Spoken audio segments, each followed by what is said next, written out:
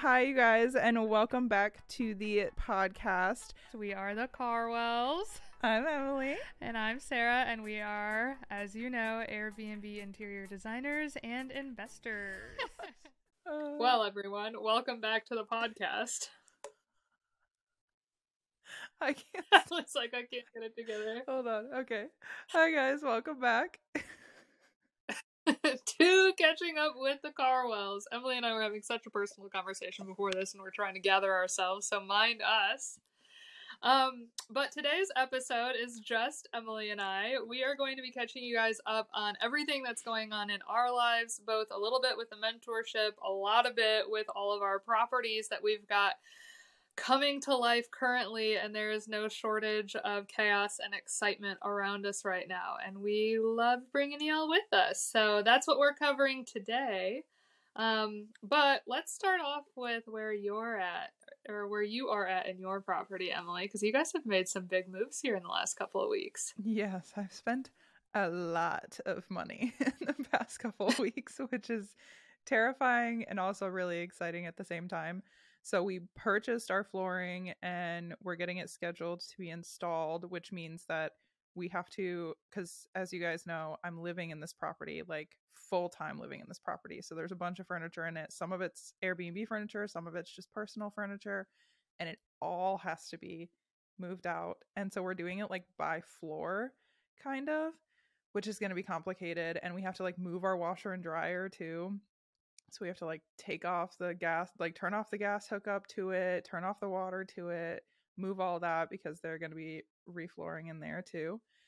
But we paid for all that and we're getting that scheduled. We bought a hot tub, which I told Sarah this. I was like looking at all these different hot tubs and we're always trying to find one that's going to like seat the number of people that actually stay at the property. But it's really hard to find like an actual 10-person hot tub that can fit 10 people. My house is going to sleep 8, but I'm hoping eventually to get it up to 10.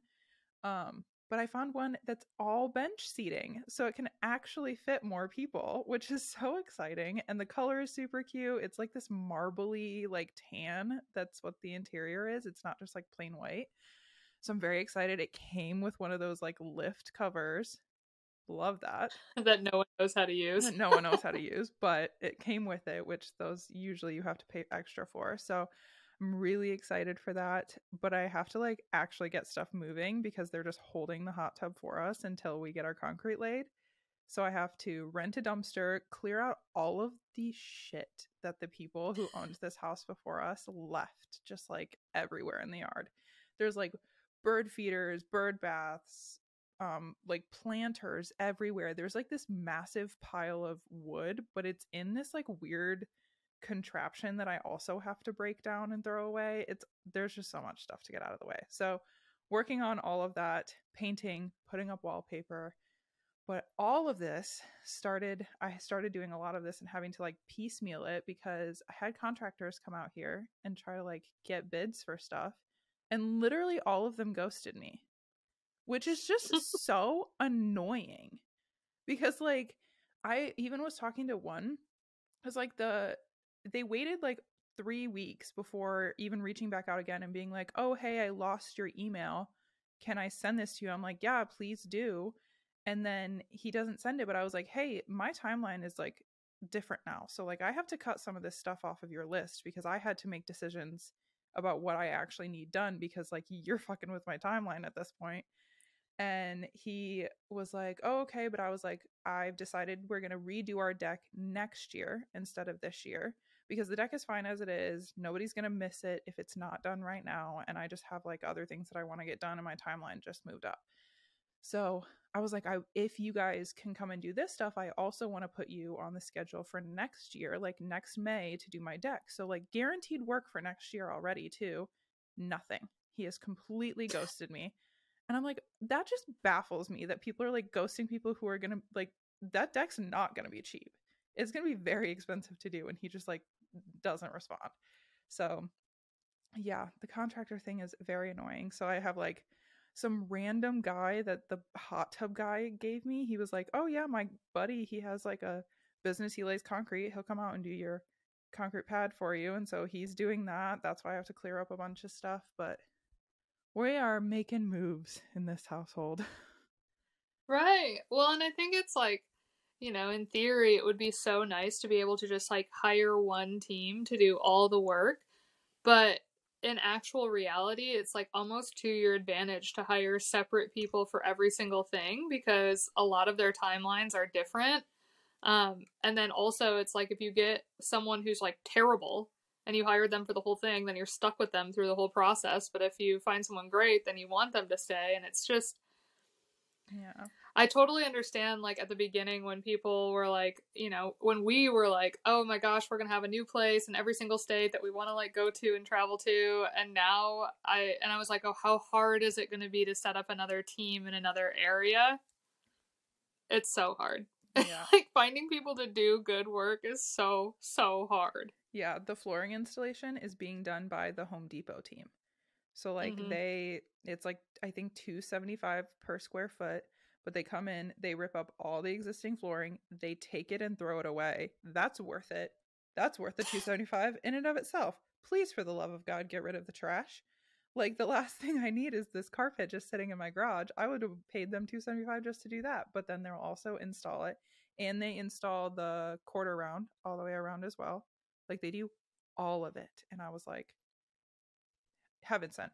Thank you. Yep, please. I will take that. And I was able to get that fully scheduled, which, yeah, no, I'm kind of happy with how things like played out. It made me prioritize in a way that I really wasn't prioritizing before, which is probably a good thing. But so with the concrete guy, so it's the hot tub guy's friend who like does his concrete for him. And he called him while I was standing there while we were like paying for the hot tub and talks to him on the phone. And I hear the concrete guy say, I have a $2,000 minimum. That pad doesn't sound like it's going to be 2 grand. So I don't know if I want to do this job. And the guy was like, just go out to their house. It's like near your shop, anyways. So the guy comes out and he quotes me exactly $2,000 for this pad. It's like a 10 by 14 or 10 by 15 or something like that. And I'm like, whatever, I need it. Sure. I heard that on the phone. So that's like the number I had in my head, anyways. We'll go for it. But then I'm like, I have no frame of reference for that. This is the first time I'm having a concrete pad laid. I've never had that before. My parents have had concrete laid before, but I haven't. So, like, I don't know what I'm supposed to think this costs. And I know that the price of concrete like changes, right? So I call my dad because they've had a concrete pad laid, and my dad works for like a company that would know this. And so I call him and I'm like, am I getting completely screwed by this guy? Like it's a 10 by 15. And he goes, let me just call the guy who does all of the work for us. And so he calls him and the guy was like, no, actually, that's like a good price for that size pad. And I'm like, oh, thank God. But like, how are you supposed to know if you don't have somebody to call? And that's the thing. Like, it sounds, I hate the, oh, let me call my dad type thing because it makes me feel like a little kid. But also, thank God I have that resource to call and be like, hey, am I getting completely screwed on this? Because I don't want to be, but it's like stuff that I need, right? Like I have to have something to put the hot tub on. So I need it. But is the guy could easily just be like, 2 grand because that's what I want it to be.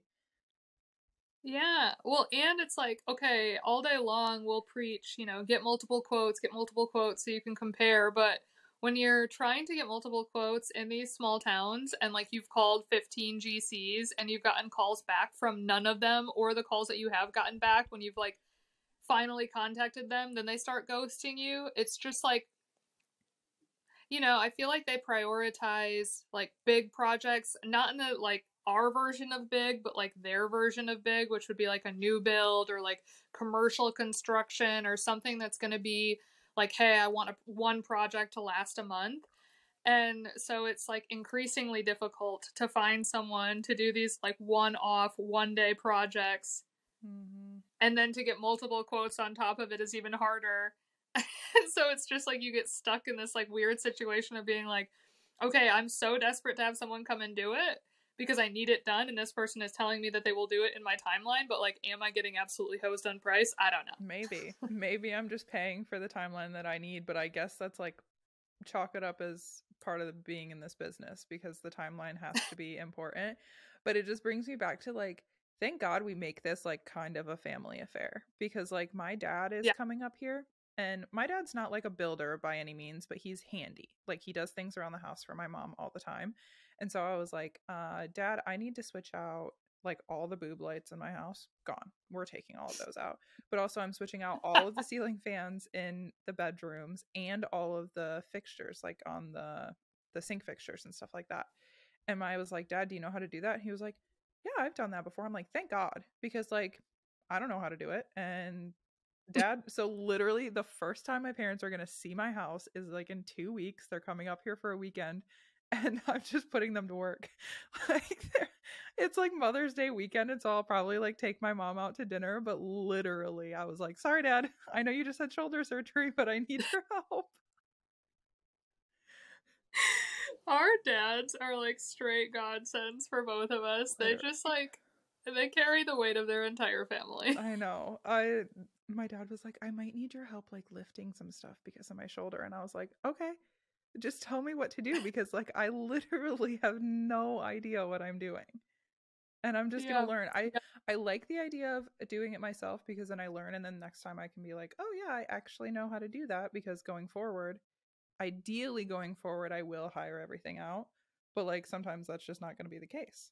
So I need to know how to do a lot of stuff. Like I'm tiling in front of my fireplace because it's not like super important, right? Like it's not a super important area. If it gets a little screwed up, it's fine, but it'll be like my practice tile. So I'm doing the tile in front of my fireplace. My mom's like, are you sure? And I was like, yep, I got this. I watched a bunch of videos and I'm going to test it out. And if it turns out horrible, it's just the tile in front of the fireplace. Like, who cares about that? Yeah, it'll be fine. Well, and it's just like, I know we have had multiple conversations about that, or about this specifically recently. It's like, okay, in theory, like hiring it out, whatever it is, not even like specifically construction related. Like I'm going through it with logos right now too, or with floor plans or whatever.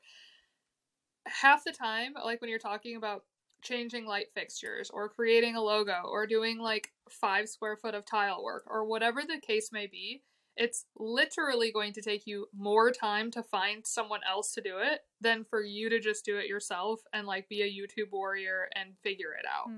And so it's like, okay, we're constantly trying to find ways to like take back our time and like pay to have our time taken back, and then in turn we then pay for it, but then it takes more time on top of it. And I'm like, okay, how are people like actually scaling effectively, and how long does it actually take to like develop people and systems around you to do it correctly or like better than you could? Yeah, I think people like at some point it becomes forced. Like you are so far away from your property that you have to hire it out. You don't have a choice.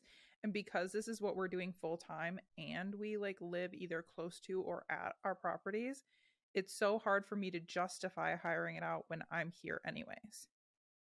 And so I think maybe eventually like we'll be forced to get to that point because we won't be living in them, or they'll be farther away. So we'll be forced to hire it out. But right now I'm like, because like even the contractor's like, are you going to paint the whole house yourself? And I'm like, yeah, I'm here.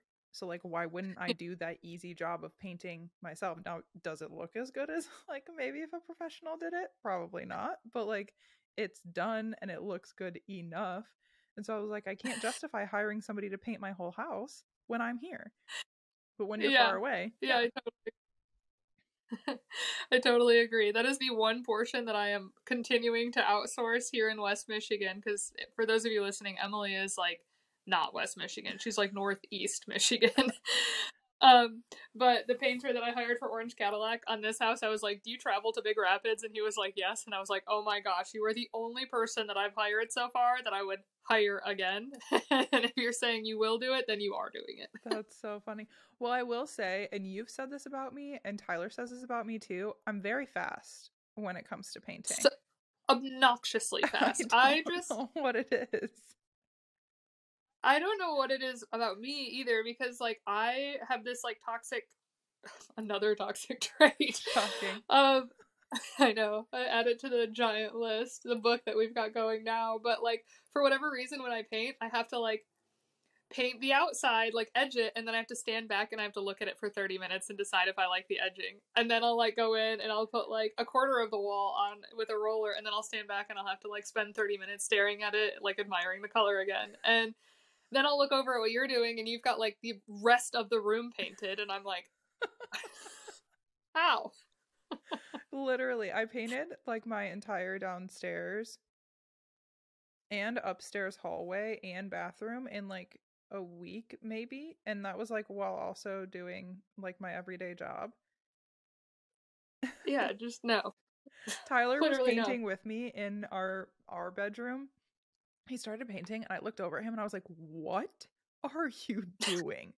And he was like holding the brush like this and like trying to brush. It was the weirdest way to hold a brush. And I was like, "You're doing it wrong and it's not even going on correctly." And he was like, "I don't know how to do this." And I was like, "Leave." I was like, "I can't tell if you're doing that thing that like sometimes husbands will do. Well, they'll do it wrong on purpose so they don't have to be asked to do it again." Well, it worked because it was so annoying. And I was like, "You're doing it completely wrong and you're honestly just in my way at this point." He literally painted like one corner of the room and I painted the entire rest and the closets before he got finished with that one corner. And I was like, "You're done. Get out." I can't. Yeah, well, I mean, maybe you have a hidden talent there that you're just like an expert painter because I Yeah. just like, I remember painting next to you and being like, I'm so glad she's on my team, but like, I am not keeping up. You could do all the It's not murals my though. role. I can do some murals, but yours are just much more intricate. So that's where you spent your time while I was painting the rest of the apartment. Yeah, maybe there's something about having ADHD that's like fine with murals, but like not fine with big colors. I guess. Just can't do it. It's too boring. It's all Uh, just one flat surface for you. That makes yeah. sense. I had when the painter came out today, he came out to the Big Rapids house to quote the Big Rapids house.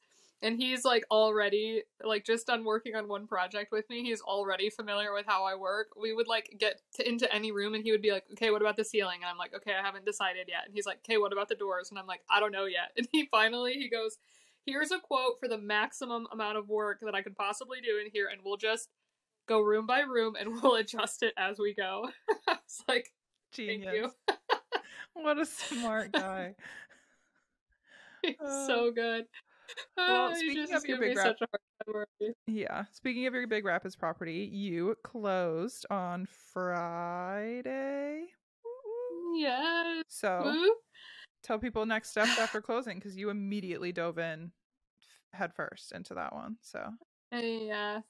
Yeah, maybe this episode will just be a series of the current horror stories that are going on in my life because oh yeah, y'all like to hear them. we didn't do a horror story, so it can be. Well, me getting attacked by the stink bug is horror enough, but Yeah, true. um let's see. Let's talk about what fires are going on and we'll start with Big Rapids, I suppose. Big Rapids doesn't have any fires yet. That house we did close on, it's going to be amazing. It's going to be the first house that we have designed specifically for families with kids, which is a market that I know the least about, right? As I don't have any children. So, but the house is just perfect for kids. Like the attic upstairs the ceiling is 6 foot exactly. So like any tall man cannot go up into the attic, but it's like a perfect space for kids' toys. It's got like already built in like toy boxes upstairs and it's got a slide outside and it's got a basketball hoop and I don't know, it's very very you can tell that like grandma and grandpa owned it and it was grandma and grandpa who loved their grandkids, and so everything about that house just you can tell was perfectly catered towards children. So we're going for it. And that one doesn't have any issues so far. But we also are a week out from getting the school bus listed on Airbnb, which is amazing. We found a campground that's allowing us to arbitrage a campsite, or I guess multiple campsites throughout the summer. We have to move the bus about 4 times throughout the summer season. But this morning, or I guess yesterday, we finally got in the bus, got it all set up, and Ethan and I are staying in the bus for the next couple of days just to work out all the kinks, right? We want to like use everything. We want to make sure it all works. And I ordered this super cool retro fridge for the bus and plugged it in for the first time yesterday and let it cool down all night long. And we woke up this morning and it's like 7 a.m. and I'm like, thinking that everything's working in the bus, and we open the fridge and it's just like so warm. It's like, no. Why? So that was a little bit of a fire this morning, but not bad. The two big fires that I'm actually dealing with currently Well, one is relatively resolved, but the other one is not resolved. One fire that I dealt with 2 weeks ago was right after we launched Orange Cadillac, and this is, I don't think I've shared this story on anywhere, actually. I don't think I've talked about it anywhere on socials, and it's been the biggest fire that's been happening kind of in the background that I didn't want to talk about until it was resolved. But right after we finished Orange Cadillac, literally the day that we listed it on Airbnb, we got a cease and desist letter for Airbnb Orange Cadillac. And we had done plenty of research on the front end to make sure that it was legal. Cadillac's regulation was that if it was zoned B2 specifically, that you just had to get some sort of a license from the city to, properly short-term rental it out. Well, they sent us this cease and desist letter, and I was like, brought them the stack of paperwork that I had that showed that it was zoned B2 and it was legal. And they let us know that only half of our property was zoned B2.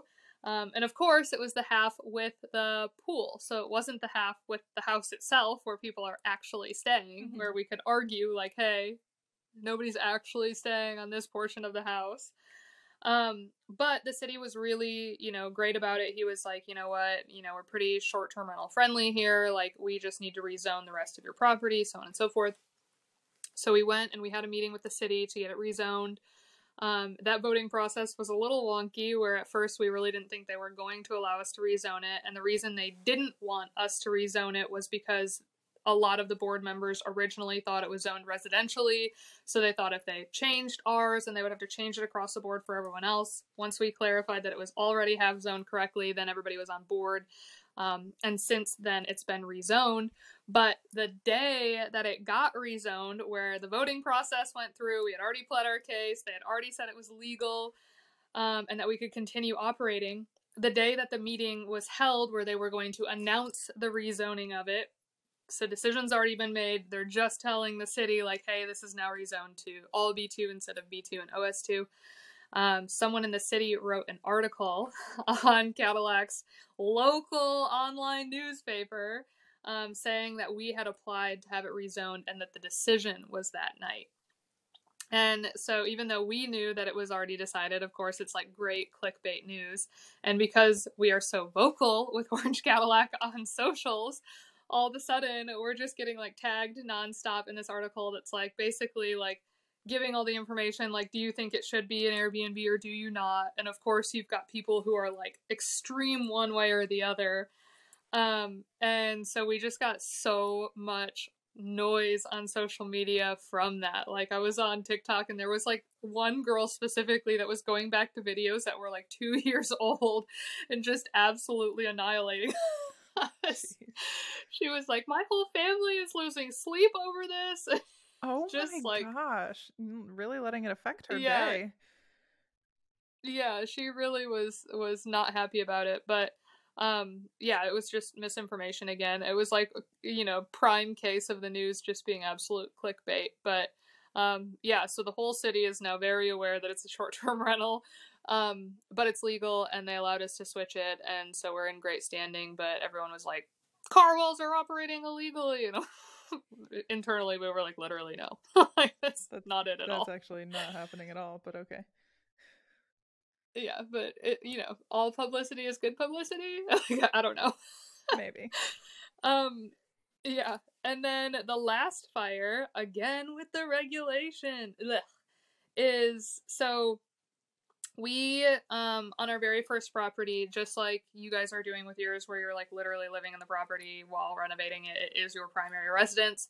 That was the case with our very first property, and now again with this Big Rapids property where we don't have a home, right? We live on site while we're renovating. And so the first property that we bought with a conventional loan, 5% down, our personal name's on it. It's not in an LLC.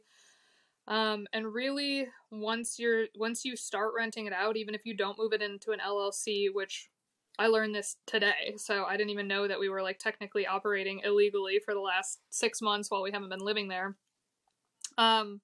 You have to, even if you don't quit claim deed the property into an LLC, you have to remove the homestead on it so that you are paying commercial taxes, or I guess rental property taxes, versus primary residence taxes.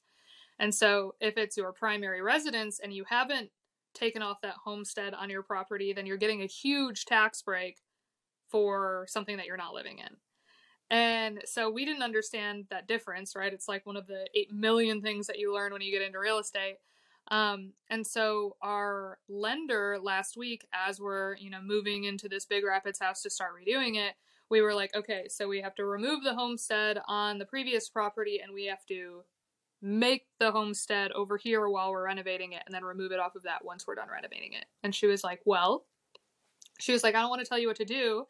She was like, but people usually don't like check these things. And she was like being kind of shady about it, which I'm like, okay, I'm like, we've done the shady thing in the past and I'm just like not about it anymore. I just like don't want to go down that rabbit hole. She was like, you technically could homestead the Bitely house under your name and you could homestead the Big Rapids house under your husband's name. And I was like, I don't. Like, sure, I love that you're like willing to gray line this with me or gray area this with me, but like, I don't know. Like, there was too many red flags. So today I call the assessor who we have to submit the like receipting of the homestead on the Bitely house. We have to like mail him this form or something. And so I was like, Ethan, I'm going to be like so honest with this guy and I just need him to like tell me what the right thing to do is. Like, if it's like truly a gray area and like the assessor who makes that decision is like cool with it, then we'll go that way. And like maybe I'm missing something, but it just like, I don't think we can keep this as our homestead, even though we do use it when people aren't there. Like, it's like way less than 50% of the time. And so I call the assessor, I tell him all like the whole entire thing.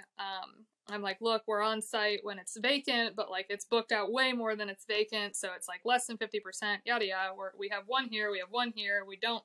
Anyway, I digress. But he goes, look, he was like, I agree with your lender that like you and your husband could homestead each individually, even if you spend less than 50% of the time. He's like, nobody's like watching it like a hawk, right? Like, I believe you that you're like there and so on and so forth. He was like, but he was like, because Bitely is currently developing short-term rental regulations, and at this point I hadn't given him my address yet, right? We're like just talking all in theory. He was like, last week somebody who came to the short-term rental meeting specifically brought up a property that they know is homesteaded because you can see it online, that they also know is operating as a short-term rental more than 50% of the time. He was like, and they only found one in Bitely that's homesteaded. And I was like, that's definitely mine. Shit. I was like, oh, okay, so we're already a point of tension on the very first meeting that these people are having about short-term rentals, and I didn't even know it was an issue.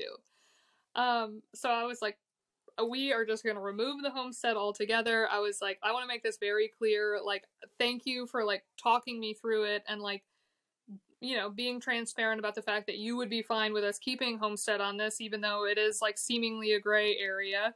I was like, but if this is going to be like a point of tension for people in the city on whether or not like, they see this as an advantage or not because we're paying primary residence taxes on something that is not functioning as our primary residence, I was like, I'm happy to pay the extra $1,000 or $2,000 or $3,000. Like, I'm happy to pay hotel tax. Like, you just tell me what I owe and how to be the least point of tension person in the town when it comes to short-term rentals. So we're removing homestead altogether.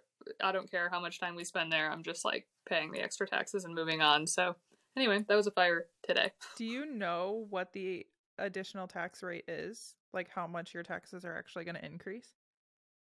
They're going to increase by 40%. Holy fuck. Yeah. 40%? No wonder people want it to be a freaking gray area. What? I mean, don't get me wrong, these properties make good money, so like whatever, but oh, that hurts. Yeah.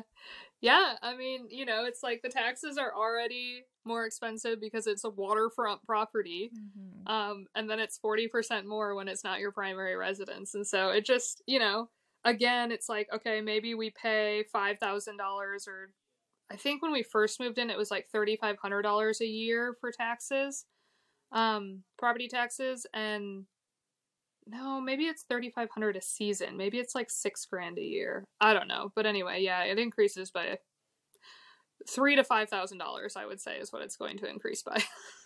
Ouch. Ouch. Whatever. But good things to know, because like I wouldn't have known that about this house. I was planning on quitclaim deeding it into an LLC when we move out. Yeah. Yeah. Which, Yeah. But like, I thought it was just the quitclaim deed form. I talked through it with the guy today, and he was like, no, you need the rescind.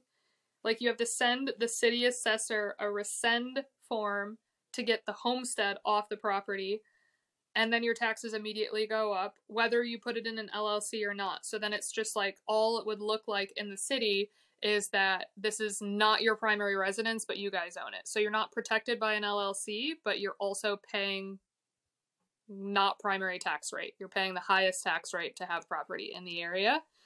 And then you quitclaim deed the deed of the property in the deeds office from you to your LLC, and you also have to include a property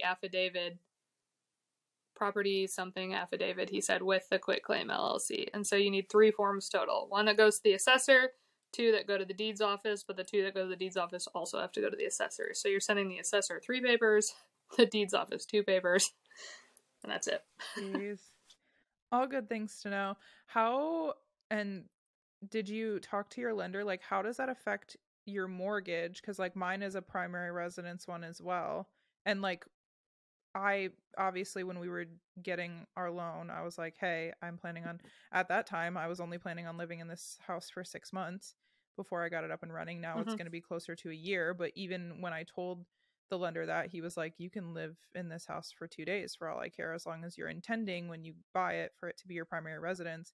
But like, when you legally are making it not your primary residence anymore, what happens?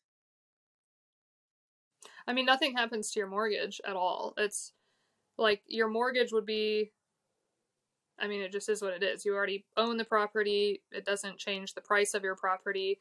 The only time that your mortgage is ever going to change is if you cash out refi on the property. And then at that point, you're paying the mortgage on the new value of the house, not the value of what you purchased it for. I think what I mean is like, so your mortgage, you go into it signing the documents saying it's going to be a primary residence, and when you take the homestead off, that's like then saying it's not going to be your primary residence anymore, but you're also not selling it to anybody else. So like, it doesn't like affect you being able to keep that loan at all? Nope, doesn't affect anything. Same thing, like we had this conversation with Byron last week because we sit down at the closing table, and again, like, we're using the 5% down conventional loan, and the reason we do conventional over FHA is because conventional just, requires your intention for it to be your primary residence for any given amount of time, but you're not married to that 12-month requirement like you are with Fannie Mae or Freddie Mac. And so we sit down at the table, and all of a sudden there's this form that says, you are acknowledging that your intent is to live in this primary residence for 12 months. Mm-hmm. And I was like, call the lender, and we've been very vocal with the lender. We're like, yes, we will move into this property. Yes, like, no, we do not have another primary residence property that we own. Like, this is where we're going to be existing for the time being. But we've been vocal about the fact that the likelihood of us living here for 12 months is slim to none. Like, it will probably be 6 months, maybe. And, so we call him, and I'm like, I can't sign this. And he was like, does it say that you're acknowledging that you will move or live there for 12 months? Or is it saying you acknowledge that the intent is to move there 12 months? And I was like, it doesn't matter either way. The intent is not to live there 12 months. Like, and I'm sitting with the title company, with a lender, and with a realtor. And I'm like, I am not like being shady about this, guys. Like, I need you to tell me that like this loan is not going to get called if I move out of this house in 6 months. And all three of them were like, your loan will not get called if you move out in 6 months. And I was like, okay. I didn't feel good about it. Nonetheless, I'm like, okay, you guys are, I don't know. Just, they said intent, and here we are. We signed the loan nonetheless. And I mean, worst case scenario, if something were to happen, like, we would just move into the house. Like, that just would be our primary residence for 12 months. But we have the luxury of doing that. But still, nonetheless, I'm like, does anyone actually know what we're doing here? Or is everyone just like living in this gray area to like make deals happen? Well, that's what I think too, because like our mortgage got bought up like a lot of mortgages do, and it got bought up by Fannie Mae. But like when we originally signed the loan, it's a conventional loan. And when we originally signed it, that was the intent going in. And then like I think it was like 3 months in, all of a sudden it was bought up. And I was like, okay, well, does that change like what I'm allowed to do? Because Right. it's still not an FHA loan. Like I didn't sign an FHA loan, I signed a conventional loan. Right. So like I don't know. what changes about that, you know? Like it's so confusing. It's so confusing. And it's like every time you really get into the nitty-gritty with someone, it's like they don't want to give you like super straight answers. And I don't know. I mean, you want to rely on everyone around you to like be the expert in their area of expertise. And the entire time I'm like, I'm like 90% we're okay, but like there's a 10% in me that's just like waiting for someone to be like, you really screwed this up all the way around and we're taking you to jail now. I know. Isn't it so funny? It feels like we're like always towing the line, and then things work out, and then you're like, oh no, I actually did do that right. And you like learn for the next time. But it literally always feels like it's going to fall out from under you at any second. Yeah. Yeah. There's definitely been a huge mental adjustment being an entrepreneur and being in real estate where you're like, are we all just like making it up? That And is the answer is exactly yes. what it feels like. Everybody is making it up. Yeah. Yeah, which like takes a little bit of the pressure off, but I'm like, oh, I'm gonna be the one person who's not making it up and actually knows, and they're gonna come for me. Jeez. Yeah, seriously. So for our listeners who are listening to this, if you feel like you are running around like a chicken with your head cut off, same girl, same. Literally same. And the only peace of mind I have is that like we're asking these questions and we're getting answers from people that say that like are supposed to be the experts in that field. And so we're trusting that they are actually the experts in that field, and that's the only thing that's keeping me going, because like how am I supposed to know? I'm not the expert, but I asked an expert. Right. Right. Well, and there was a whole era where I was like, when we first started, where we didn't even know the questions to ask. And so like we're running these arbitrage units in in an apartment where it's not even legal to arbitrage, and like we're having to ask, say an apology as opposed to asking for permission. And like in that era that was fine, right? We just like didn't have anything to lose. What are they going to do? Like take away the one unit that we spent $6,000 on? Like it's just a smaller loss. But now when you've got, $1 million worth of real estate, you're like, look, I've got too much to lose. Like I need this to be legal. I need this to be binding. I need this to be clean. Like I need somebody who does know what's going on to be able to look at this and be like, correct. Like this is it. Right. Yeah. And it's just trying to figure all that out. It's just like the messiest, jumbled up, chaotic situation that I've ever seen in my life. It is very, very nerve-wracking for sure. Don't love it. Yeah. My anxiety doesn't love it. Yeah. Well, let's transition here for a moment and talk about the mentorship a little bit, because now we're on week 9 of the first round and on week 4 of the second round. Yeah. And we are planning our graduation for them, which seems crazy.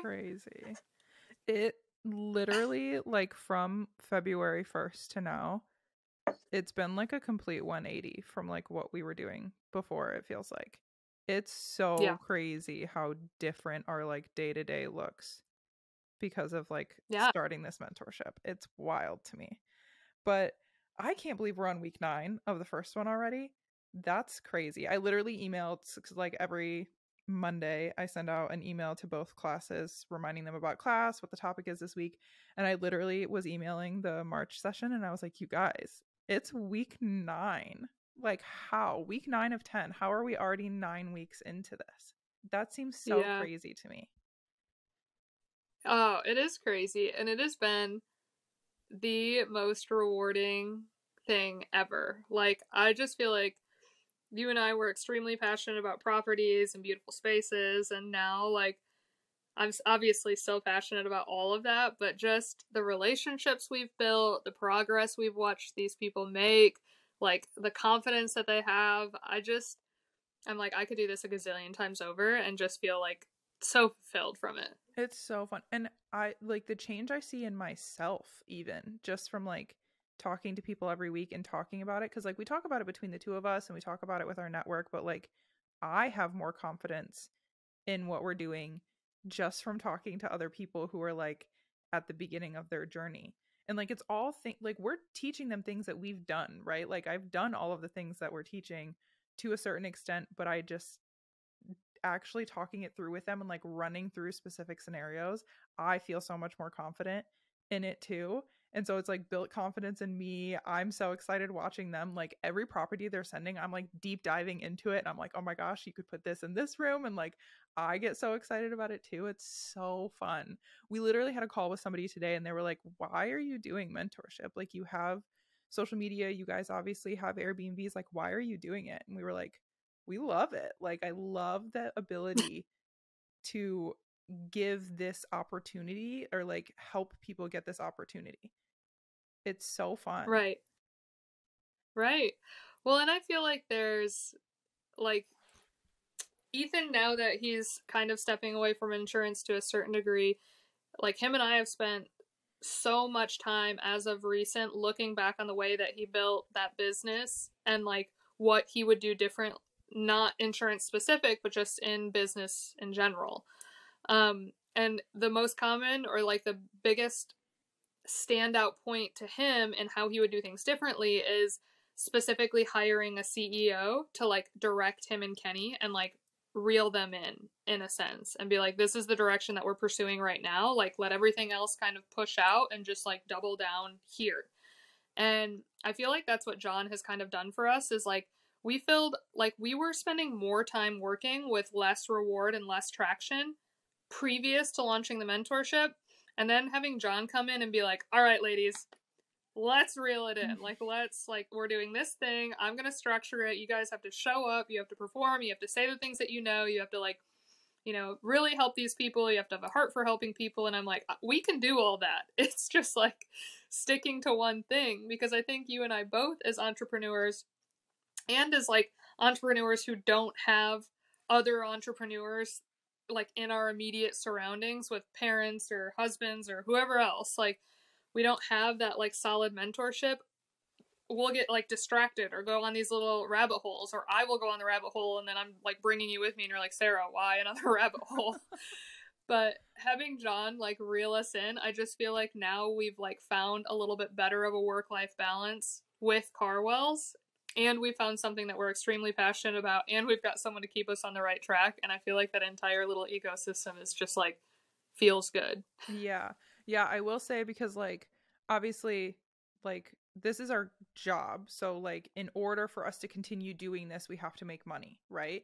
And before when we were trying to figure out ways to still help bring so much value to people but also like make an income because we needed to in order to continue for this to be our job, and we just couldn't figure out like how to put what we knew into something that people would want to pay for so that we could continue giving that knowledge. And it was like John just brought that thing to life because like as much as like giving people free knowledge is so much fun on social media, like we still have bills to pay, we still have properties to get up and running, like we still have things that we need to make money for. And so it was like, how can we do that while also like continuing to bring people all of the things that we want to bring them? Right. Right. And I think too there's like a component of just like not understanding. I don't even know if it's, I can't say this across the board, but not understanding like your value personally and like selling that value well when you're selling yourself. It's like all day long I can like sell the heck out of Airbnb, right? Like why you should get started in Airbnb, like why you should start investing in real estate. Like I can speak so passionately about that. But then when it comes to like selling us as mentors, like all of this like insecurity and like self-limiting thoughts and like self-doubt starts like creeping in. And so all of a sudden you start like thinking about where you would price this at and who you would target it to and what you would include in it. And it's like the amount of time that we wanted to put in it was this much, the amount that we wanted to charge for it was this much, and like that wouldn't have created a great product because then we're exhausted and we're not making money. So we're not in turn like creating anything that's like something we're going to do over and over again. And same thing when like John was selling his services to someone that we know in the space. It's like he can sell us so well. Like he can sit on all these calls with us and our potential mentees, and he can like really articulate well what our knowledge is worth, and he can sell that all day long. But when it comes to selling himself, he struggles with it, even though we could sell him easily all day long. And so it's almost like having that third person in the mix. When you're selling yourself as the service, you have to have that third person to come in and sell you for you, because you're never going to be able to sell yourself as passionately as someone who is an outsider looking in. And so it's just been one of those relationships where I look at like our dynamic with John and I'm like, John needs us to sell his services because they are worth more than he charges. Like I would pay 2x what we paid for him all day long and not even blink an eye, now being on the other side of it. And like we needed him to sell us because we were like, I don't know, are we valuable? Are we better than the rest? But like he's looking at us and he's being like literally like, yes, like I don't know why you girls are doubting yourself. And so Yeah. it's just been really nice having a third person. That is interesting that you say that, because I literally, the second you said somebody else selling you, it made me think of when we were at the conference and like Bill Faith has created like his super team, and all of the people on his team are like experts in their own space, but he's standing up there talking about the fact that they're experts. They're not up there calling themselves experts, but he's standing up there and he's talking about how incredible all of them are. And I think that it sounds more powerful coming from somebody who's actually worked with somebody before than like it coming from yourself, at least to me. And it's like now, you know, now that we're like dissecting this with John and just that like extra dynamic, it's like my husband, same thing with your husband, I don't know if he does this, they're both in sales, and my husband is like the salesman that's like, I mean, he's got a good personality for sales for sure, but he is like an absolute like nerd when it comes to the psychology, like the human psychology behind selling. And like not being sleazy about it, but just like if you know that you're an expert in something and you know the value that you bring, there's this whole entire period of selling someone that is not about selling the product at all. It's about selling yourself and building that trust to then get them to drop their walls and be able to receive the information that you're giving. And so Ethan would always, like, anytime he was training someone, he would be like, you need to call a third party person to just validate what you're saying. He was like, it doesn't have to be your boss. It doesn't have to be someone high up. He's like, but what you're going to do is like, if there's someone that's doubting the thing that you're selling and you know that you're putting them in a better position, call me and be like, oh, I think I've got this all right, but let me call the absolute expert on this one product. Let me just run it past him, double check it. And what they don't know is he's like texting whoever his closest coworker is, being like, hey, can you third party verify me? And then he calls them and he's like, hey, so-and-so, I've got a question. I know you're an expert on this. Can you just verify that this is correct? And just like them having validation from somebody else who's not trying to make the sale, validate what he's selling, he's like, the sales just went through the roof. And I feel like that's what we're doing with John, and John's doing it with him, is like, you just, you know, it's just this like getting people to let their walls down and realize that you are actually genuinely trying to help them and not trying to like sell them some sort of a pipe dream. Yep, Tyler does that same exact thing, because he'll be in there having all these conversations, but then like even when he goes to Thailand, like sometimes he's brought out the chemist with him, because like he's like, I know that this product is going to be better for them. It's going to lower their usage. It's going to save them so much money. It's higher ticket up front, and that's like a really hard thing to sell, is something that's higher ticket up front, but it's going to save you money in the long run. And so he's like, it's super hard for me to do that. So then I bring a chemist in, and everybody wants to listen to the chemist talk about how the products work. It's so much easier once they talk to the chemist. Yeah, it's that psychology behind it. It's 100% about trust. Yep. 100% about trust. Trust, and then just like the security and the confidence knowing that you are going to be able to pull through and Yeah. like offer them the value that they're expecting. Yeah. And it is so nice, like now being kind of towards the end of the first one and hearing people talk about how much value they're finding in it and seeing them like just recently somebody who's like sent us a few properties to analyze for her. She sent us a video of analyzing her own property. I didn't send this to you. I messaged her personally and like talked to her about her property, but she sent us one and she ran through the analysis and I was like, you did so good. Like this is a great property. The Yeah, money looks great on it. And I was like, it's definitely worth like looking at your closest competition, make sure that you're like implementing these things into this property. So you need to factor that into your budget. But like she did so well. And I was like, it's so fun to see because at the beginning she was like, I don't know anything about analyzing a property. And now she's like doing it on her own. right. And none of these things are complicated. Like, I think two parts here is like, one, people may look at us online and they're consuming our content and they're like, oh my gosh, I could just like never get to the place that they're at. And I feel like people forget that like we're still learning, like literally daily, learning new things about real estate. And we've been doing it for 4 years.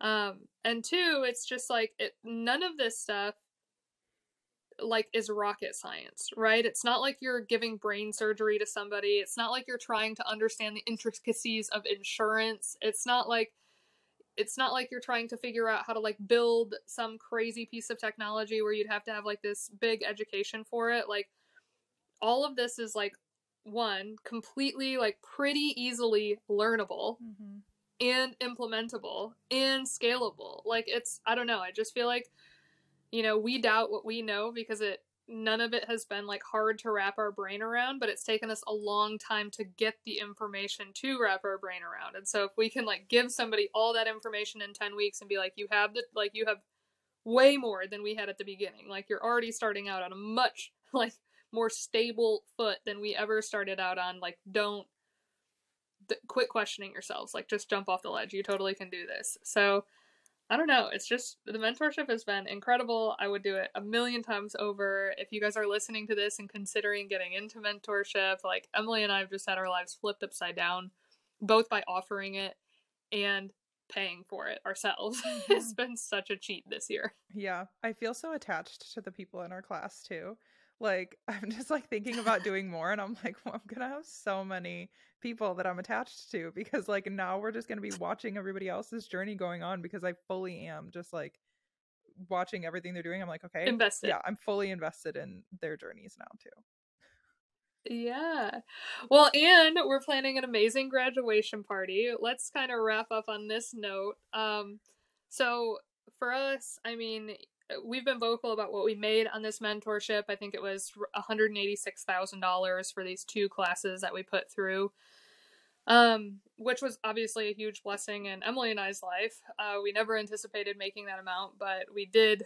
We're committed to making the impact that amount has allowed us to make. But we decided to pour quite a bit of the money that we made on it into a graduation for our mentees, which we're stoked about. I think Emily and I, just have a heart for helping people first and foremost, and really pouring into people and also making sure that what we're doing adds value to our lives, right? Like community and having this like circle around us has brought so much value. And so for us, we're like, okay, we really want to take these relationships and we want to like bring life to them by meeting in person because, it's great getting to know people online for 10 weeks and like staring at them through Zoom once a week. But meeting them in person, it's like you become friends, you're like part of the circle. And so we're bringing everyone who decides to join us to Chicago, second week in June. We're bringing in some guest speakers that you guys are familiar with online that we socialize with. We haven't announced this to our students yet, but by the time this comes out, I'm sure it'll be booked. We are renting a yacht for the afternoon, which is going to be a blasty blast for me. Emily hates boats, so she's going to be taking Dramamine. I don't hate boats. I just get seasick and sunburnt. Yeah. Boats don't like you. Yeah, boats don't like me. I would love to have a great time on a boat. Don't get me wrong. But boats don't love me. Yeah. So we decided to do Chicago because it's within driving distance of us, and Chicago in the summer is just like magical. It's amazing. So anyway, you guys will see a ton of content come from that probably mid-June, but we will absolutely do a graduation for the mentorships that we host in the future as well. I mean, you guys know we reinvest 100% of our money that we earn in life into our businesses. And this is just an extension of that, right? We made some great money on it, and now we're going to pour that money right back into our students. So we're ready for those for those relationships to come to life in person. We're ready to party on a boat with them. We're ready to make $1 gazillion off of real estate with them and watch their lives change too. So if you were considering joining our mentorship and listening to that, that is something that you have to look forward to if you join on the next round. Yeah. But yeah, that's all our updates for right now.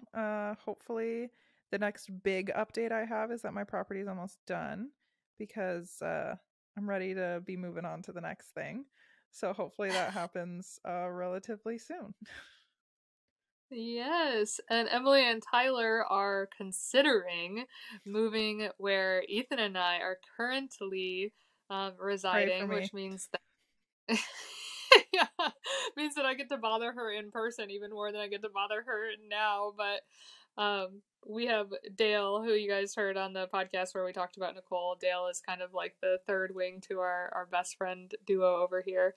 And Dale lives in Muskegon as well, where Ethan and I are currently hanging out. So if me, Emily, and Dale are all back in the same city together, it's been over a decade since we've lived by each other. I know, that's so crazy to me.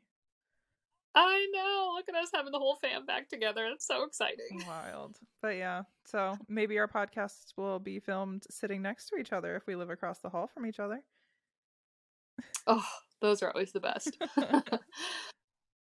Well, that is all for today, guys. Thank you so much for listening. I know y'all are pretty vocal about loving listening to Emily and I just chat it up. So here's another episode where you get to do just that. And we will catch you next time. Bye. Bye.